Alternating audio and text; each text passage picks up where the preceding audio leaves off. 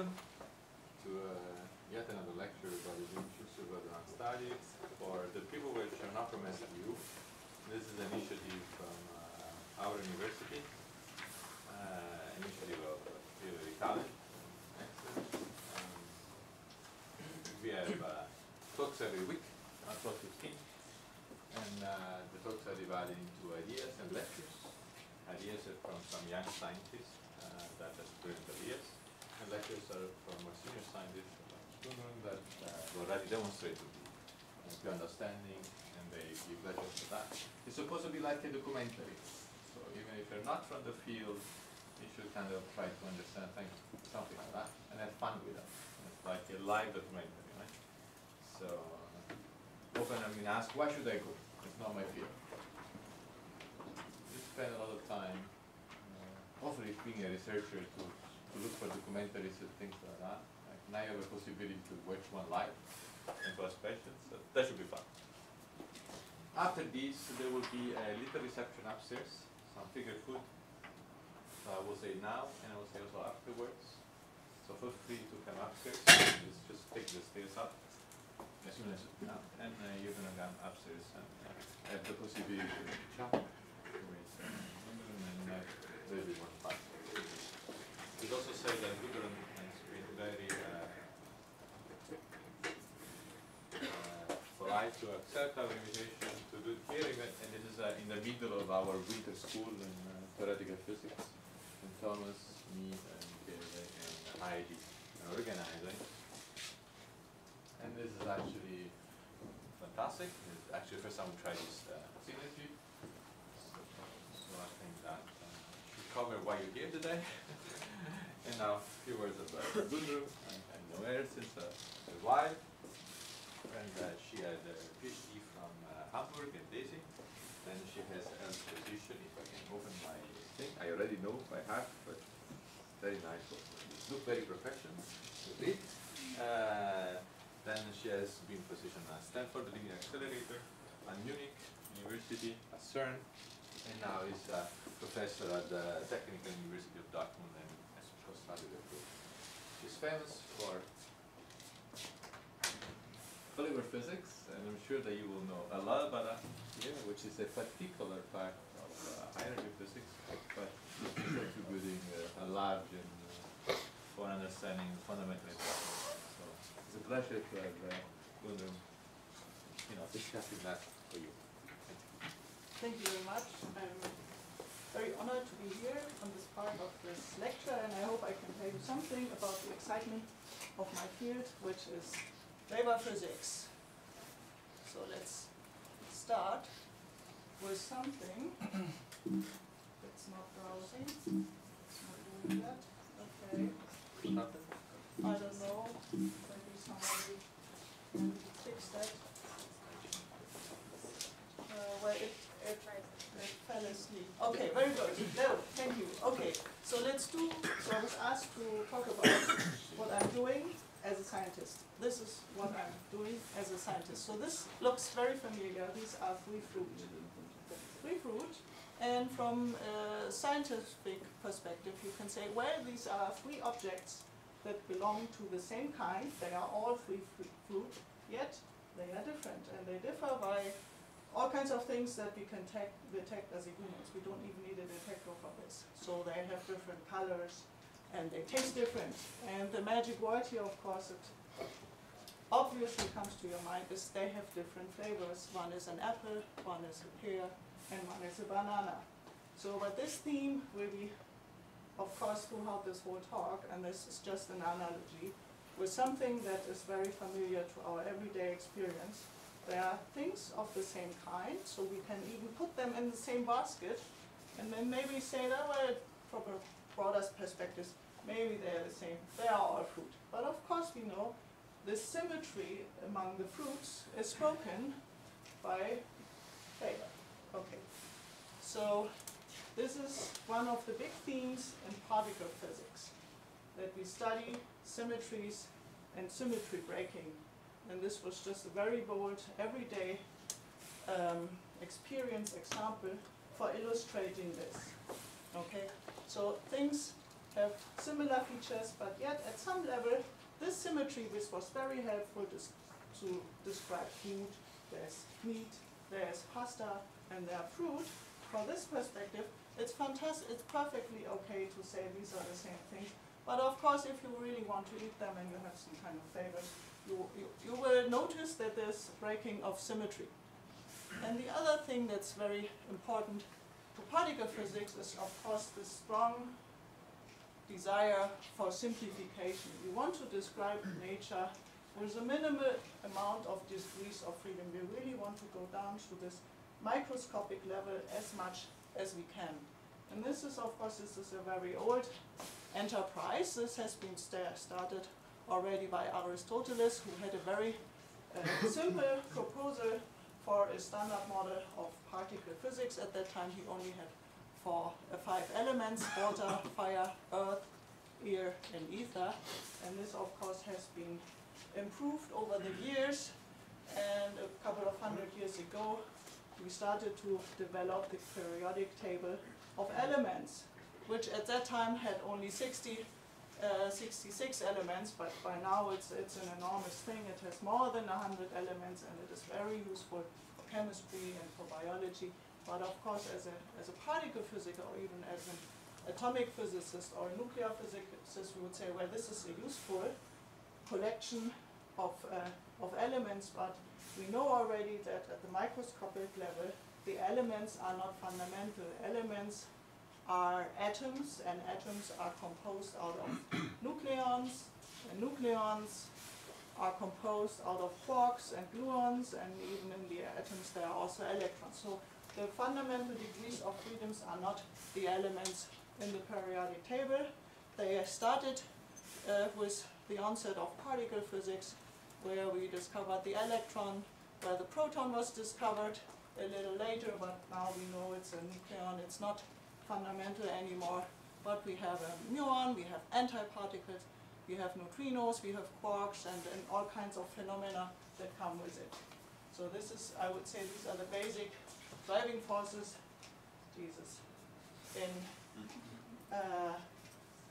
in particle physics, that we consider symmetries because they help us to organize the very few basic ingredients that we are after.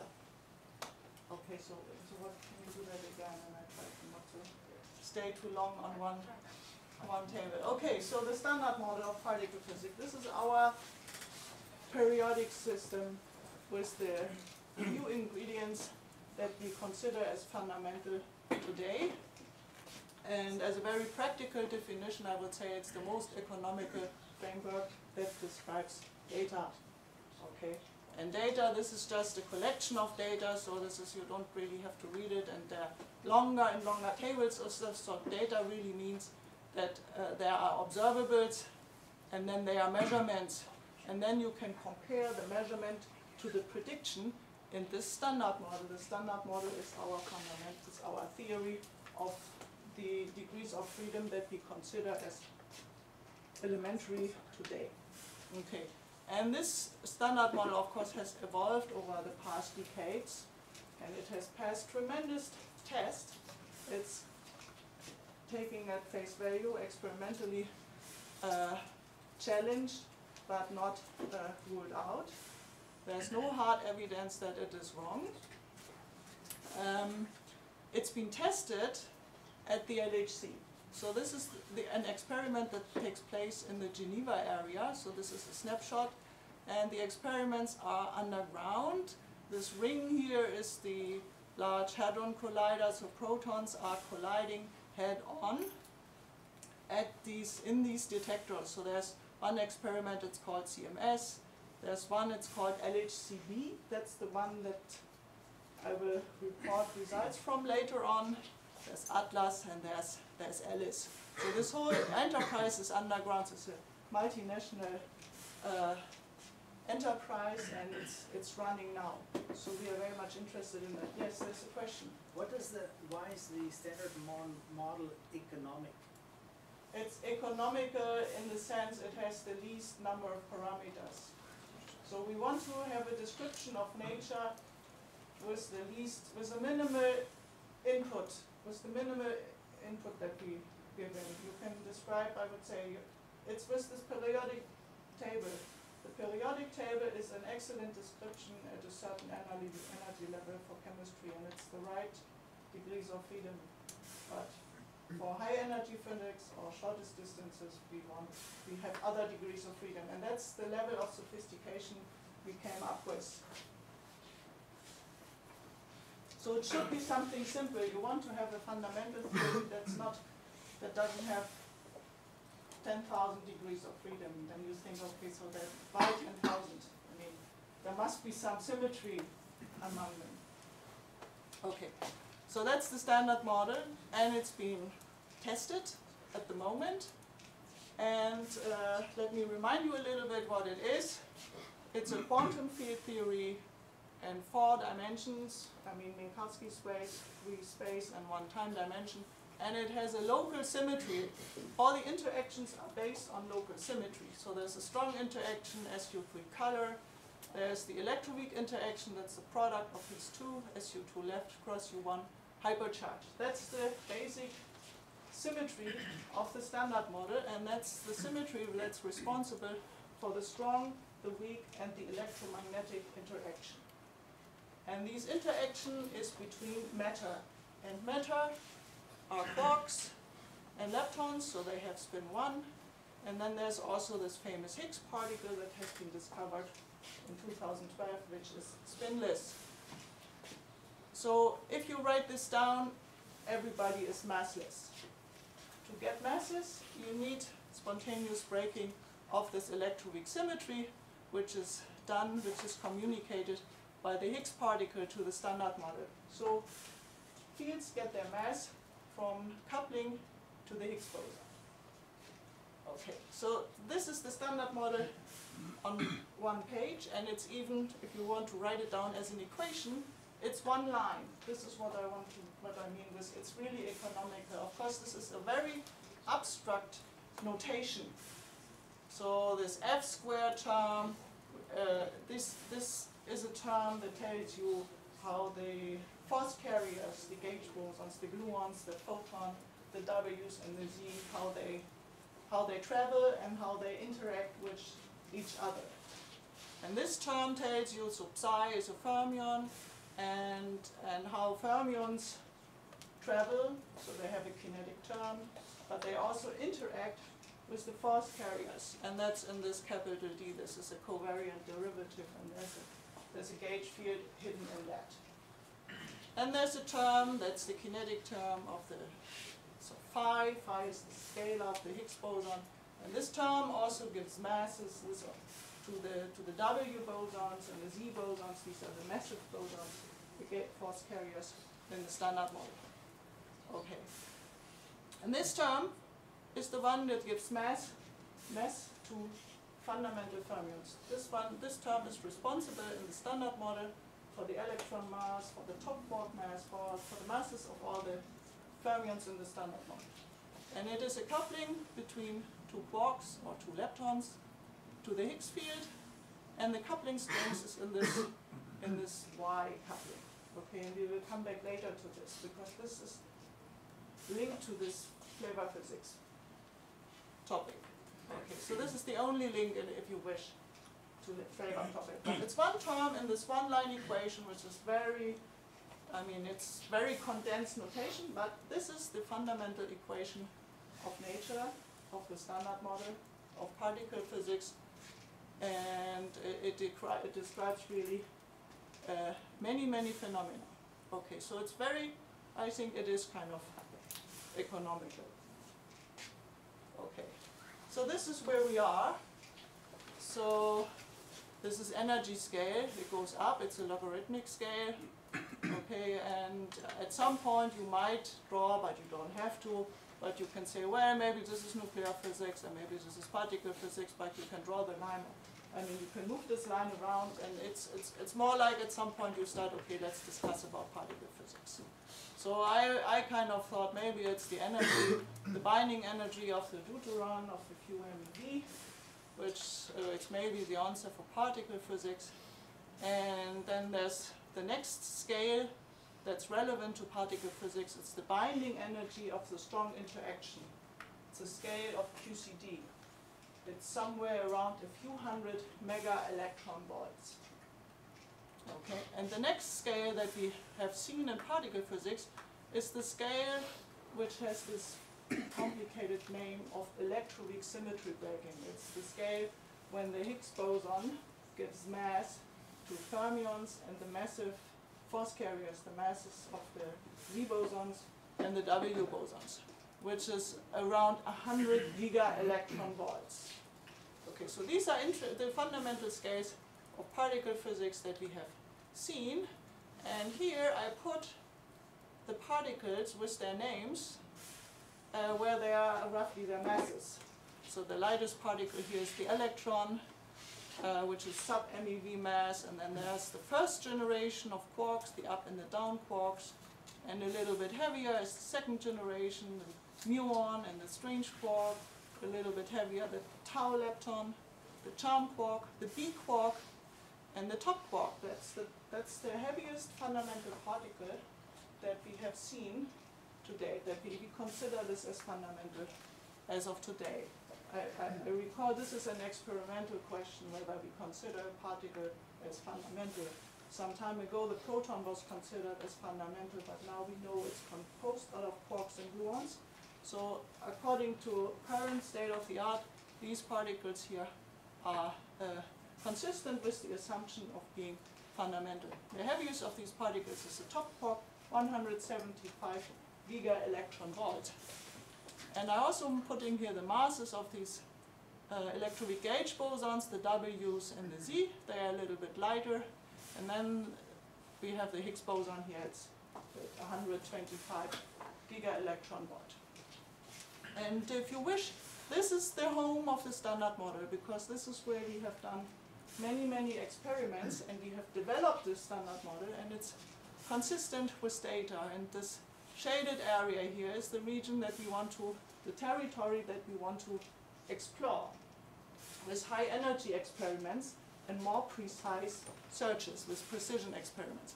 So this is the area of the unknown, and if you are using this uncertainty principle, I mean the Heisenberg's relation, then you can link energy to time or link energy to distance. And if you want to have it in meters, this is as small as 10 to the minus 18 meters and even smaller. These are the distances that corresponds to the energy scales that we are exploring at the LHC. This is the TeV scale, the tera electron volt scale. Okay, so this is what we want to test. And of course we want to test the standard model because although we are very happy about it and it's very good, it has a couple of deficiencies, and I'm just giving here a list. Okay, so there's the issue how to accommodate dark matter. Baryon asymmetry of the universe cannot be explained with the standard model. We have three gauge couplings. Is there a relation between them? We have the coupling of the strong, the weak, and the electromagnetic coupling constant. There's no gravity included, and the topic I want to allude here further in this talk is this flavor puzzle. So the flavor puzzle can be seen already here. There's the top quark, and there's the up quark. And from a symmetry perspective, they are both the very same thing. They are both fruit. But apparently, they are in very different places in this plot. Their masses are split by 5 orders of magnitude. So apparently, it's not the same fruit. There must be something different. So what is it that makes these two fruits so different? That's the flavor puzzle. Okay. Oops. Okay. So, but to sum up, the standard model is a really wonderful creation, and but it has to face these questions, and because these questions are beyond the standard model, we are looking for physics beyond the standard model. This is why we are improving experimental precision and try to reach into higher energies to test the standard model, because given all these facts, it seems that it has to break down at some point. So but coming back to these a little bit to flavor, so I'm reminding you here of this fundamental one-line equation of our description of nature. And let's just reconsider how economical it really is. So we have three forces, the strong, the weak, and the electromagnetic. So let's just count the number of parameters that we have in our theory. So how many parameters do we have to measure to describe everything? Okay. So we have three gauge couplings to be measured. Something sets the electroweak scale. That's, for instance, the mass of the Z boson. That's one parameter. And you have to know something about the scalar potential. It's just 5 parameters. It's really cool for fundamental theory. But then all hell breaks loose in the fermion sector. And that's related to this term that we talked about earlier. That's the term that gives masses to fermions by coupling to the Higgs. 13 new parameters are coming in. So this looks not so nice as the other sectors. So we come up with in total 18 parameters, and this is still kind of minimal counting, so I was ignoring neutrino masses. We know that neutrinos are massive, but we don't know exactly from which mechanism they get their mass, so I left it out here. Okay, so it seems that the flavor sector is the least economic sector of the whole standard model. And maybe this is where we think there is room for improvement. So if you have many parameters, you think maybe these are not the right degrees of freedom and maybe they are just the same, but you just have to figure out what tells a banana from an apple. Okay. So this is where we are with flavor. And so how comes flavor in? Okay, so we have here fermion fields, for instance, two quarks that couple to the Higgs boson. But quarks, like leptons, they come in generations. We have a generational structure observed in nature, and that's part of the standard model. We have first, second, and third generation. So all of these psi fields that we have in this one-line equation, they get an index, and the index goes from 1 to 3, counting first, second, and third generation. And we label them usually according to their mass ordering. So the first generation is the lightest, and the second is a little heavier, and the third is the heaviest. For instance, the up quark is the lightest, it's first generation, charm quark is second, and third generation is the top quark. Okay. And this seems to be not doing a lot, but actually it gives rise to an enormous onset of phenomena. And this arises because this coupling here, if these fields here, psi, are vectors in generation space because they carry a generational index, it means that this object here, this coupling Y, is a matrix now. And it doesn't have to be diagonal, it can have off-diagonal entries, and that means fermion generations, they can mix. They mix and change flavor. This is actually what they do, and they do this in weak processes and only in weak processes. This is not happening in just QCD, the strong interaction.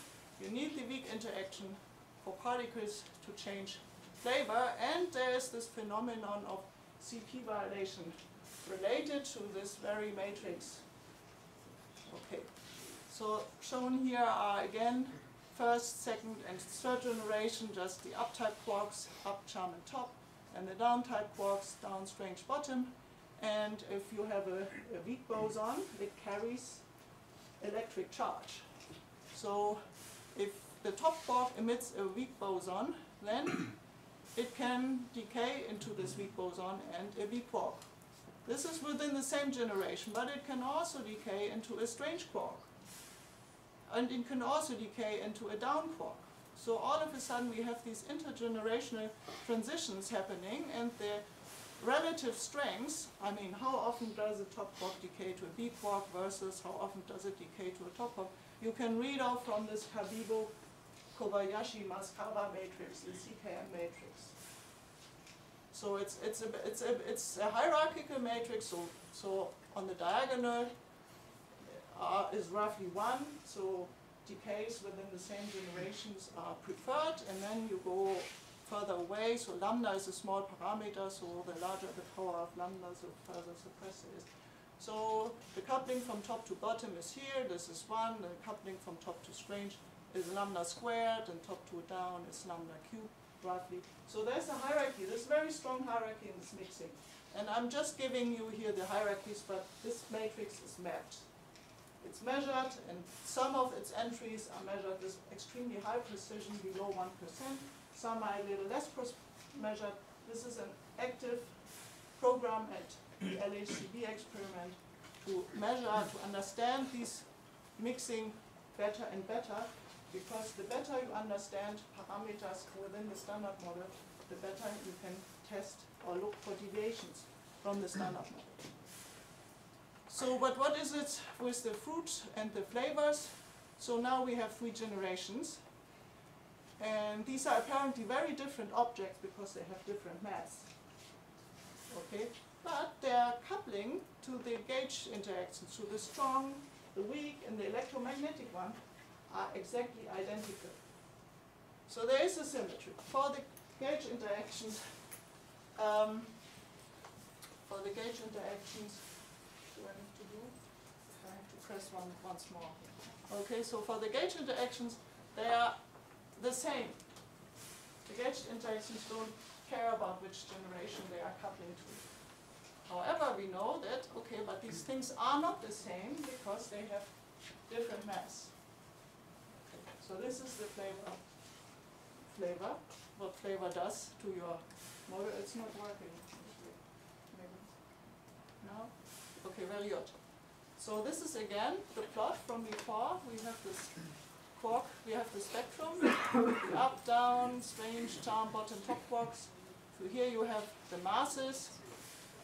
You can actually see the up quark mass is around 3 MeV, and the top quark mass is much, much heavier. There's 5 orders of magnitude, although they're exactly the same for the gauge interactions, for the fundamental forces. Okay. And so one can even include mixing. So all the flavor, all the distinction between the different quarks is encoded in the standard model in this Y matrix. And you can, this is a little bit simplifying, so there's a Y matrix for up-type quarks, and there's a Y matrix for down-type quarks, and there's a Y matrix for leptons.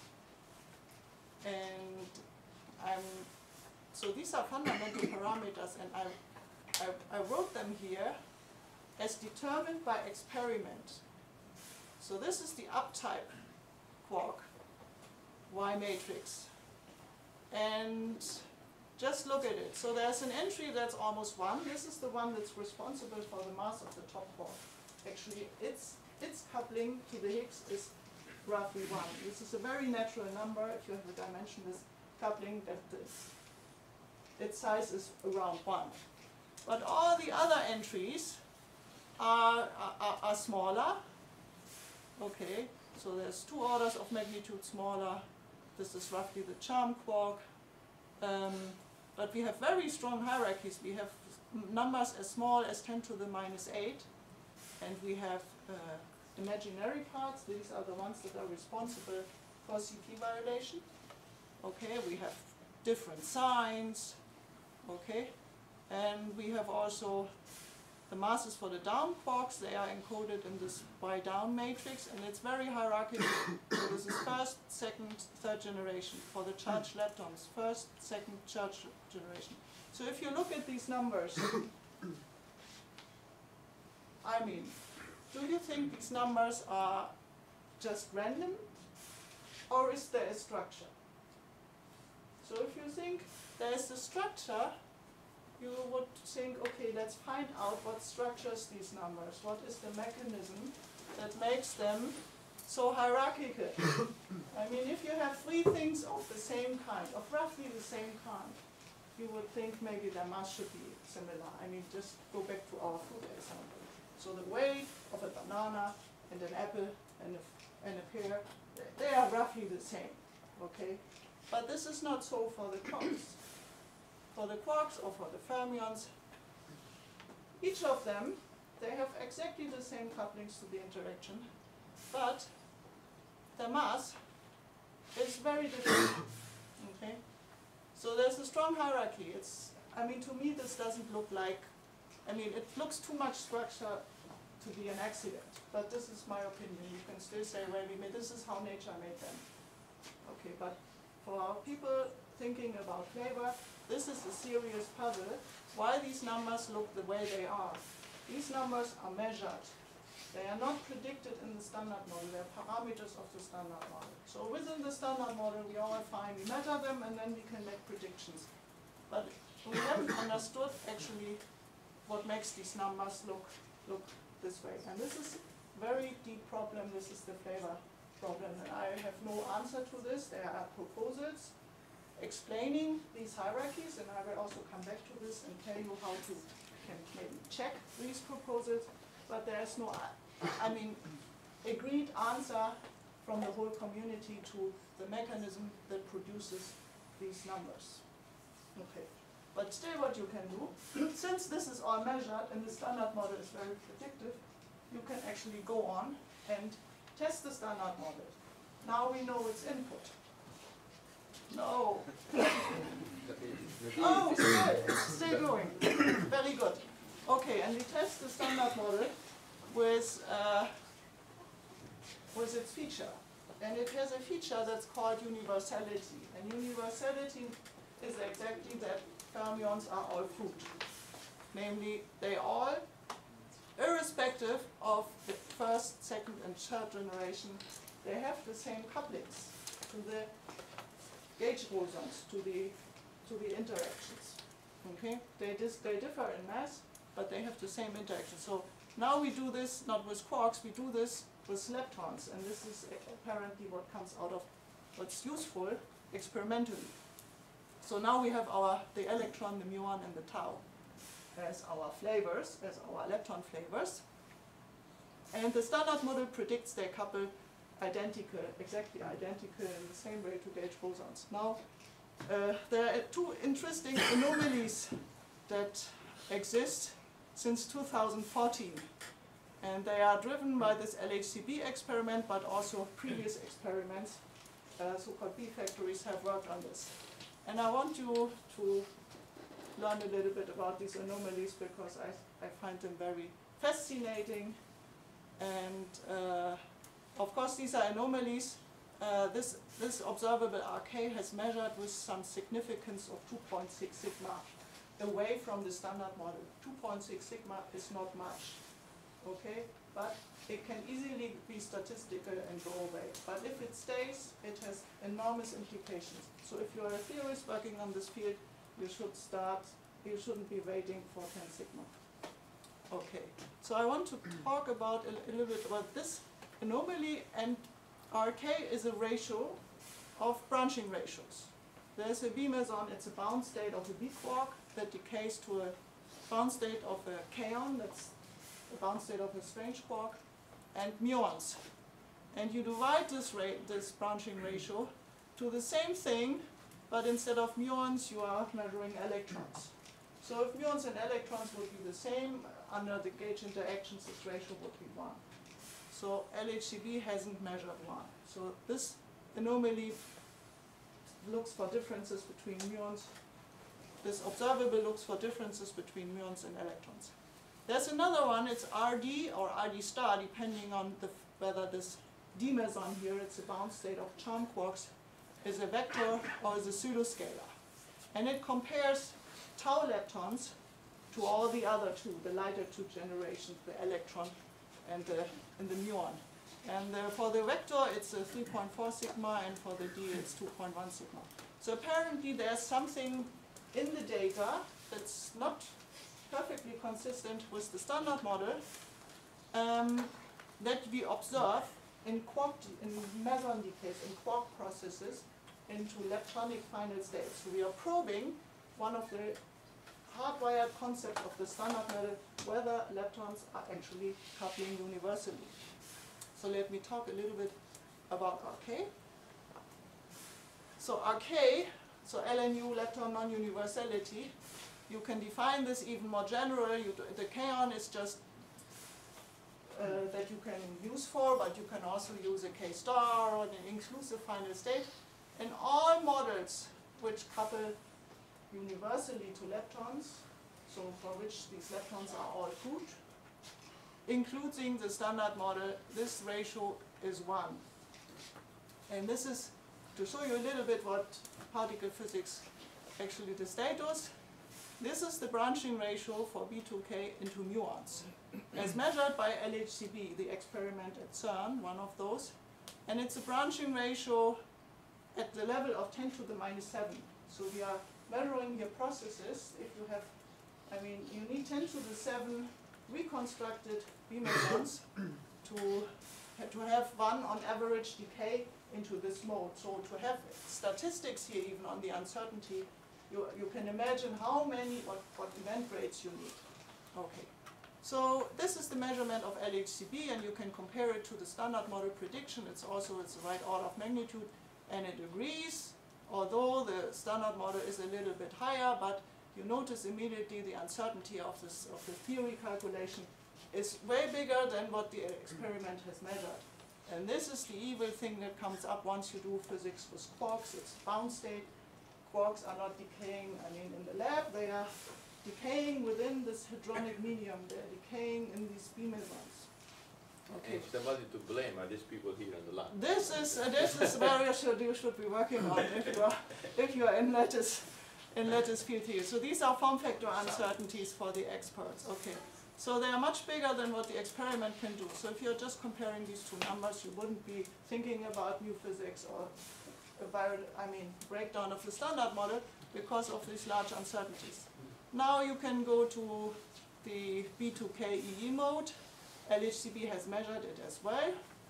And the uncertainties are a bit larger because electrons are more difficult for them.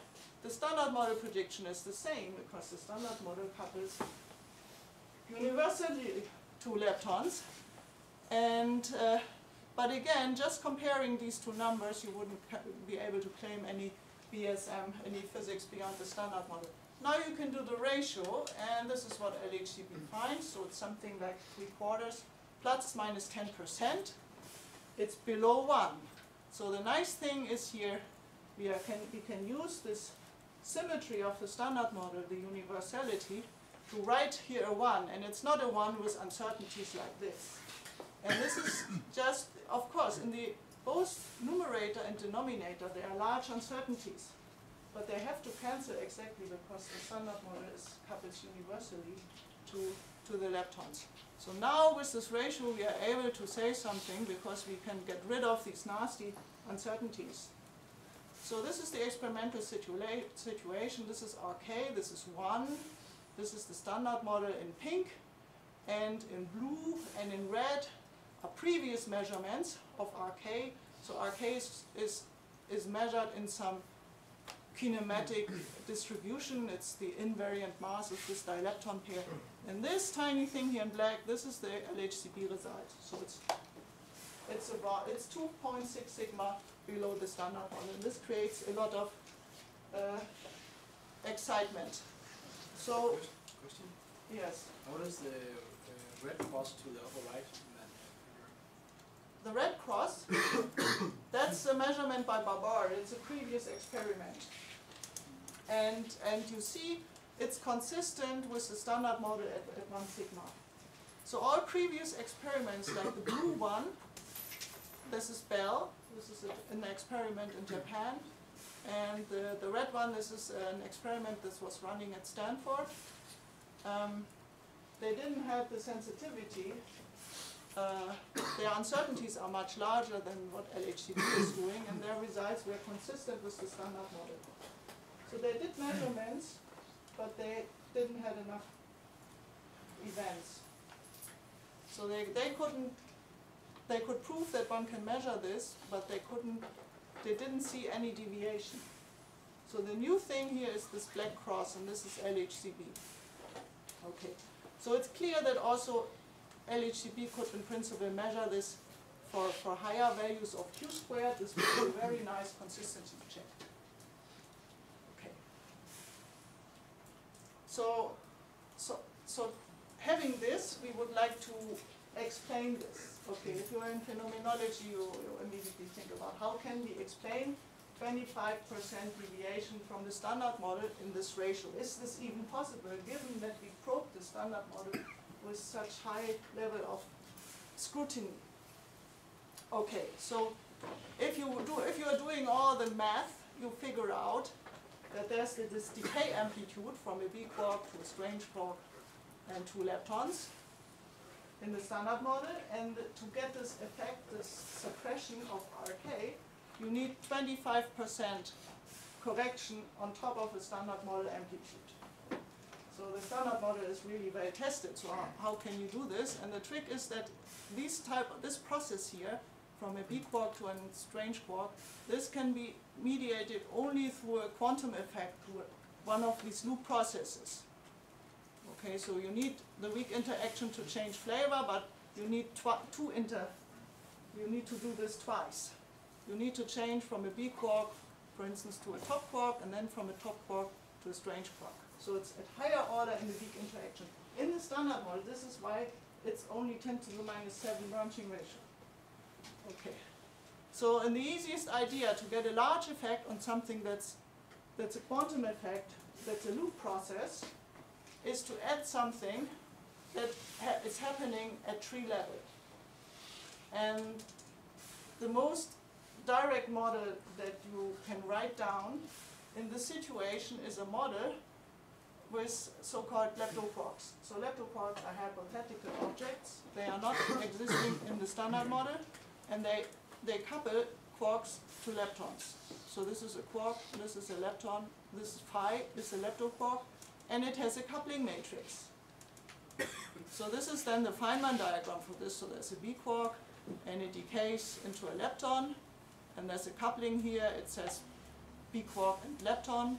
This leptoquark phi is exchanged. It has a mass m.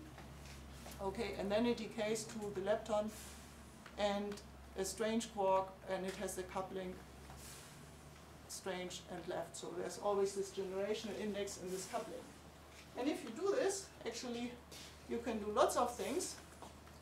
Well, it actually works. You can explain RK with these type of models, and it's very predictive. You get a mass range from 1 to 50 TeV. So if the mass is 1 TeV, it would be really nice if it's around 1 TeV. You can look for this particle. That's an explanation of this anomaly at ATLAS or CMS, at the other experiments at the LHC. And you can, for instance, look for these particles through their decays. Now that's where things become model dependent. It depends what are the interactions of this leptoquark. If it is a vector under the weak interaction, then these type of decays can happen. If it is a triplet under this SU2 left gauge group, there are other modes that can happen, and you see here top particles are in the final state, so are totally different signatures. So directly you can actually check this. But one way to actually check this, and I'm really hoping that this will be announced soon, is to measure something else. Okay. So we want to distinguish models that explain RK. So now we see an anomaly, and we have several explanations. We can have SU2 vectors, or we can have SU2 triplet scalars of these hypothetical leptoquarks. And we want to know, okay, we want to pin this down. So the best thing to do is to measure, besides RK, the same thing, but with a vector in the final state. Now this is, you would think this is the same, it's both B to S. But there's a difference, because it's a different spin structure. This is a pseudoscalar, and this is a vector, and that means left-handed and right-handed couplings are treated differently in this decay mode. And this is exactly what these two different explanations do. They come with different weights of left-handed and right-handed couplings. Okay, so that means you can draw a correlation. So this is RK, this is 1, this is the standard model, and in green we have this 1 sigma band of the measurement of this anomaly.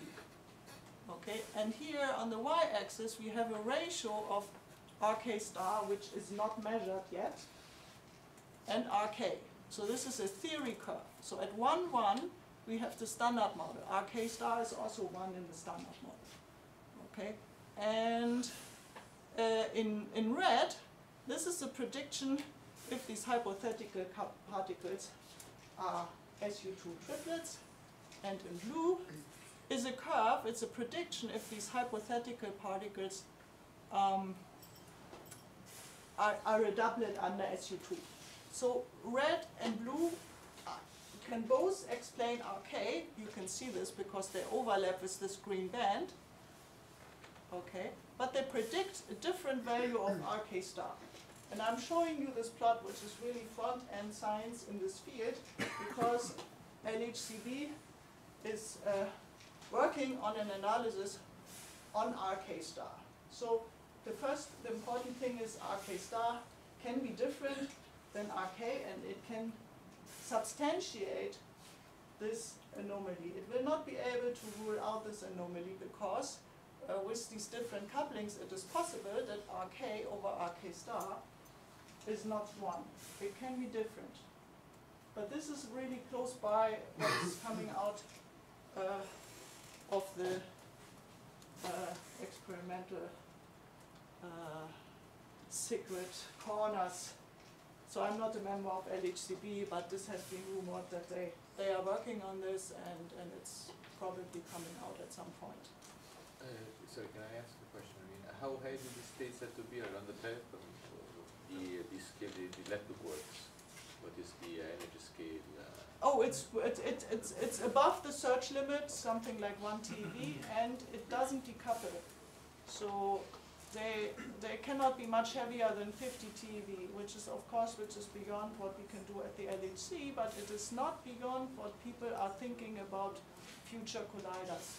So when you look at this Feynman diagram and you would be calculating this diagram, you would say the impact and low energies is the product of these two couplings divided by the mass squared of this particle. So the anomaly sets you the size of this product divided by the mass squared. So you can make the effect big by making the mass light, or by having the couplings large, or vice versa. But you need more information to resolve this ambiguity, and this comes from meson mixing. So actually it doesn't decouple. So if you say RK, this is a signal, it doesn't decouple. So how much time do I have? You have 5 minutes, so because it will be typical 10 minutes discussion. Yes, very good. Okay, so we are in the middle of Beyond the Standard Model Physics. We are in this flavor discussion, and this is an anomaly in the data, and it's linked to flavor. It is linked to a very very strong piece of the standard model, that's universality. Fermions couple universally to the gauge interactions, and apparently this anomaly tells you, if this is true, it tells you they are not. And if they are not, it's a breakdown of the standard model. It has very strong implications, so this is why we are very excited about this first measurement from LHCb, and of course this needs verification with more statistics. Okay, so you can explain this with these type of leptoquarks, and so there are different types. There are the doublets and there are the triplets. They have different decay modes. You could look for them at colliders, and also LHCb can distinguish these models, these two proposals to explain this anomaly. Okay, so what is the link with flavor? Of course, flavor is still, we haven't answered this question.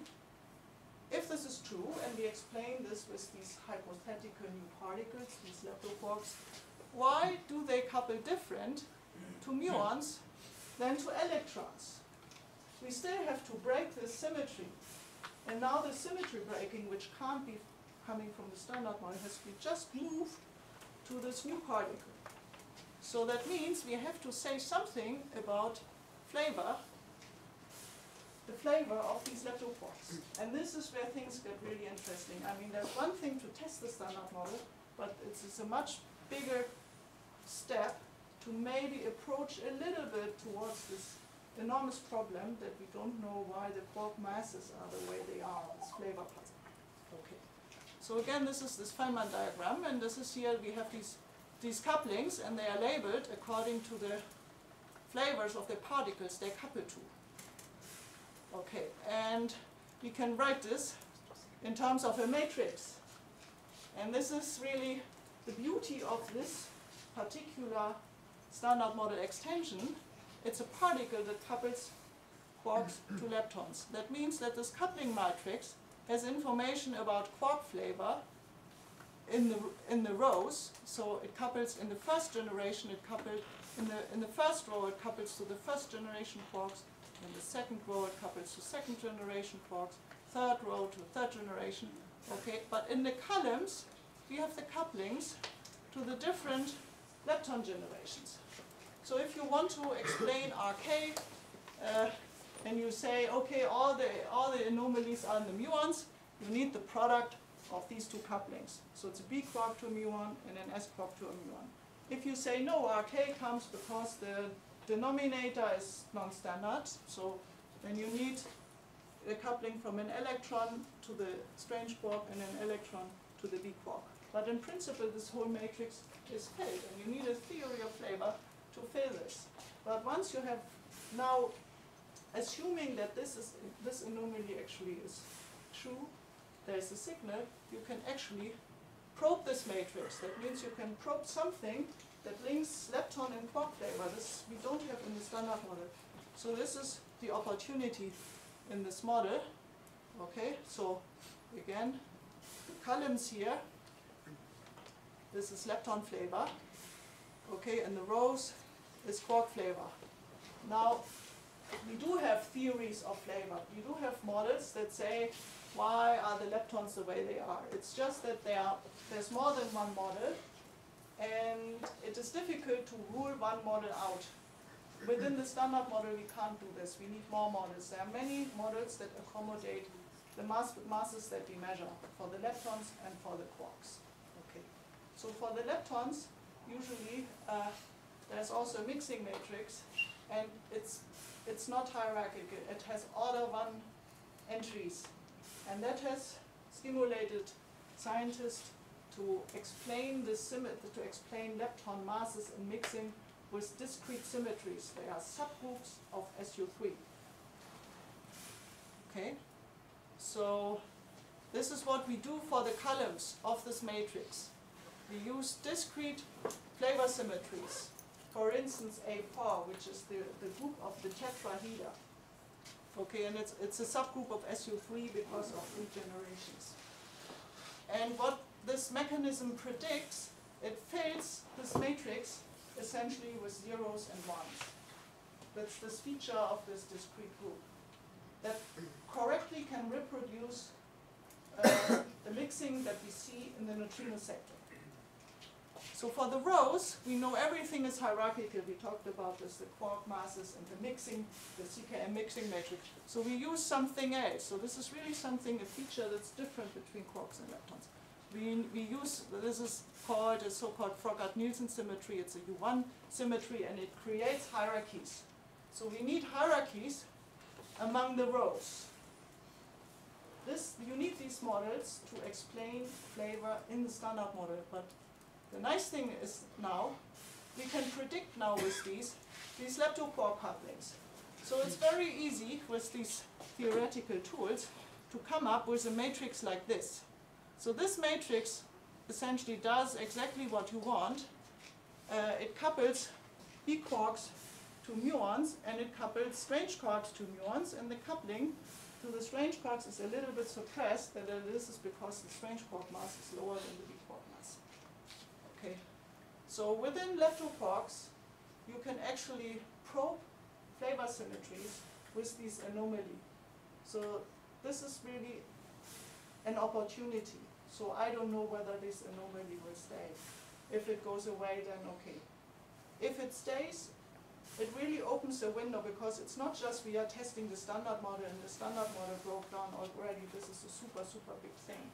We can learn something about flavor because we are seeing breakdown of lepton universality in quark meson decay. So we have the opportunity to see some connections between these two different sectors, leptons and quarks.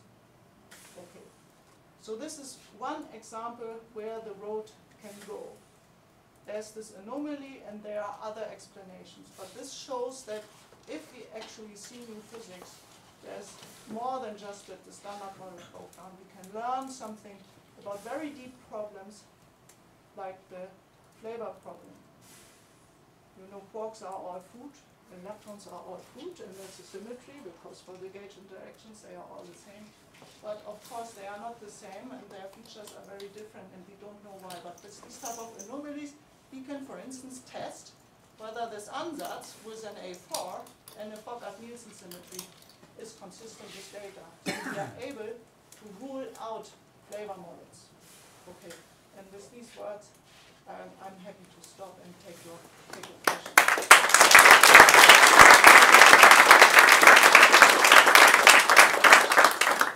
Thanks to Gudrun for an excellent lecture. Now, questions?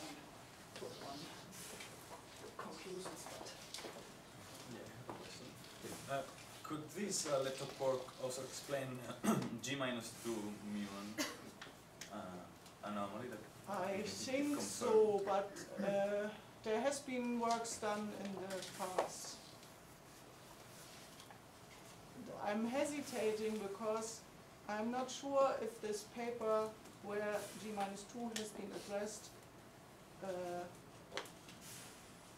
has not received some criticism. You know, there are different type of leptoquarks. You can write them in different representations under the standard model group. And some have been challenged by other experiments. But people have looked into this and I can point to the literature if you want. But I'm aware that there have been some kind of, okay, so people sometimes have overlooked some constraints and it may be that this was one of the papers.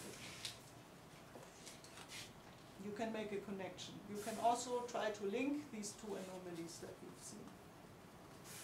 Other questions?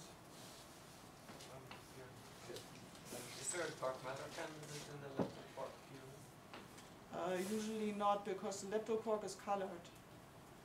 So I think there can be. It's not a strict no, but it requires work to have a colored particle dark matter if this at all can be done. But people have linked anomalies. They have thought about Higgs to tau mu and RK with RD star. They have linked it with neutrino masses. And are the hierarchies in the lepton sector and the quark sector, are they connected in some way through the lepton quark? Well, the leptoquark is just a particle, but there's a link. Yes, they are linked. They are linked. So you can think about three terms: quark masses, lepton masses, and this leptoquark coupling. And all these terms, they involve two fermion fields. You can have two quark fields, two lepton fields, and you have one term with quark and leptons. And once you fix the quantum numbers of the leptons and the quarks, everything is determined. So there's a relation between all these three terms, and this is what I wanted to say. Because once you specify these charges, you can fix them by requiring that quark masses and lepton masses are fixed. You have a prediction for the leptoquark coupling, and then you can see whether it explains anomalies. So there's a relation. This is exactly what's so hot about leptoquarks. There's a question on that. What are the prospects for phase 2 to defend these active parameters? They will do it. If the anomaly is real, to which significance can they measure it? Oh, that I don't know, but they will be performing at least as good as LHCb. LHCb will be having at the end of run 2 higher signal rates. So So for Bell2 it will take some time, but they are better with the electrons. So LHCb they have about a factor of 5 more muon events than electron events. So on RK, the uncertainty is dominated by the uncertainty in the electron modes. So Bell will take some time to keep up with the muon statistics of LHCb, but they will be better with electrons. So if you wish, you can just measure the branching ratio for EE for the electrons at Bell2 and then combine. But we never get beyond 5 sigma. That they can do, yes. They can do, okay. Yes, there are other measurements. It's not just RK. For instance, LHCb has only measured RK in this kinematic region of small q squared. They can also measure it at the high q squared.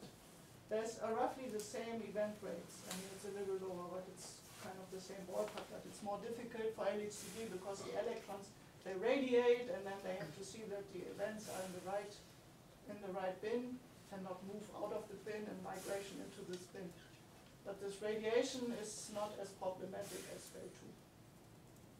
So they are also looking into measuring these mu to E ratios in other final state, as I said, in K stars, which is rumored to be coming out soon, which will be a very interesting number to know.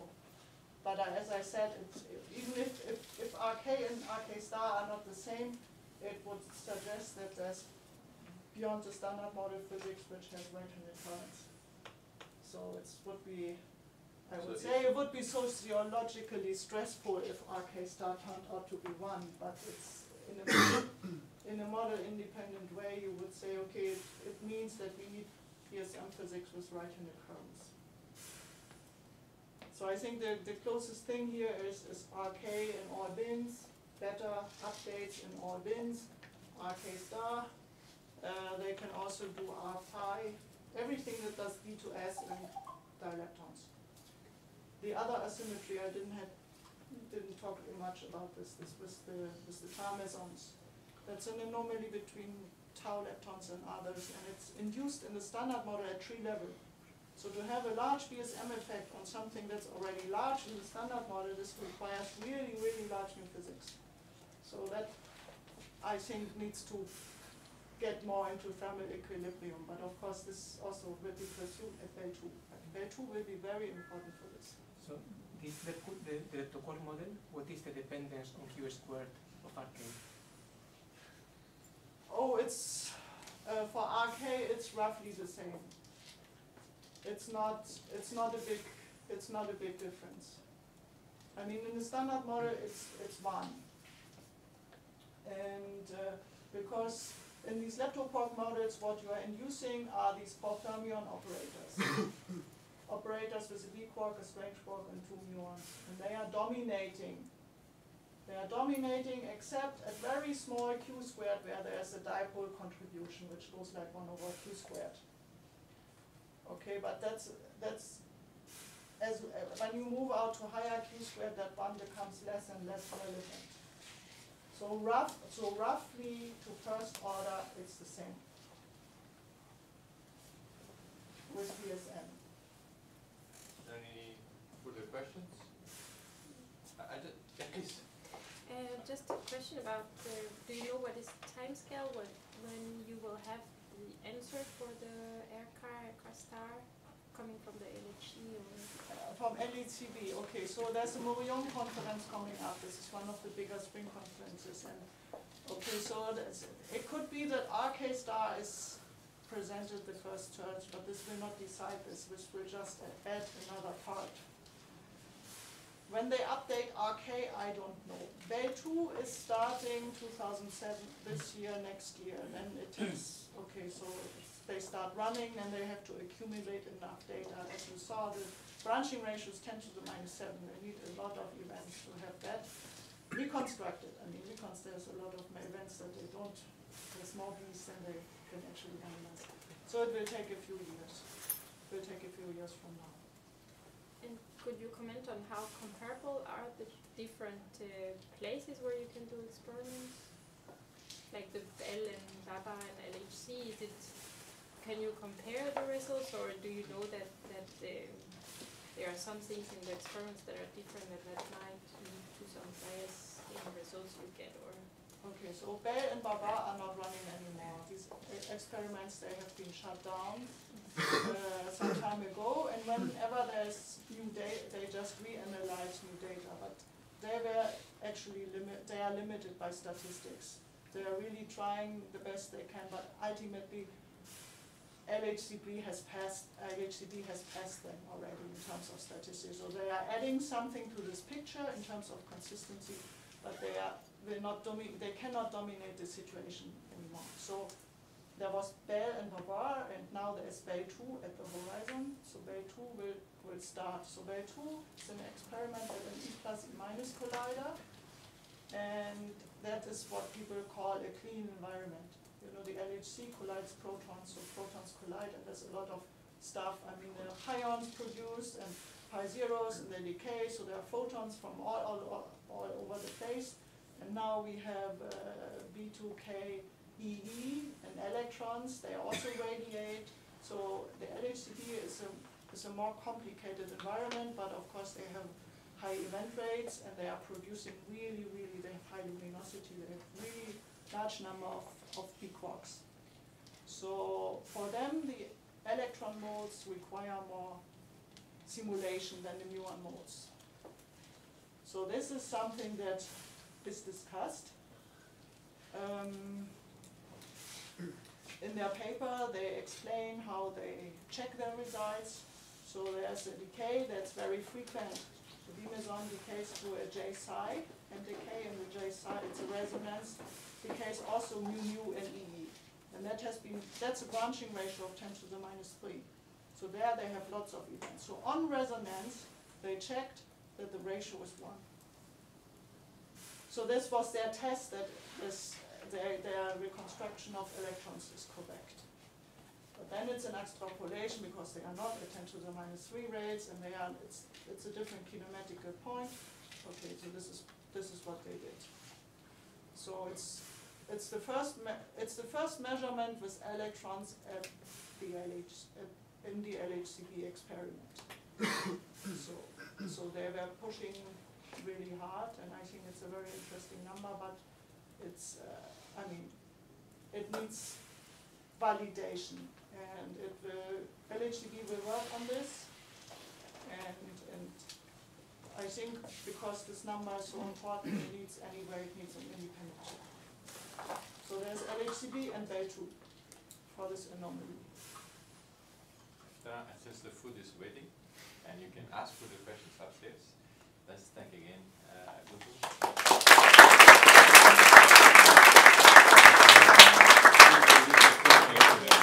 Oh, very good. Thank you very much. Thank you very much.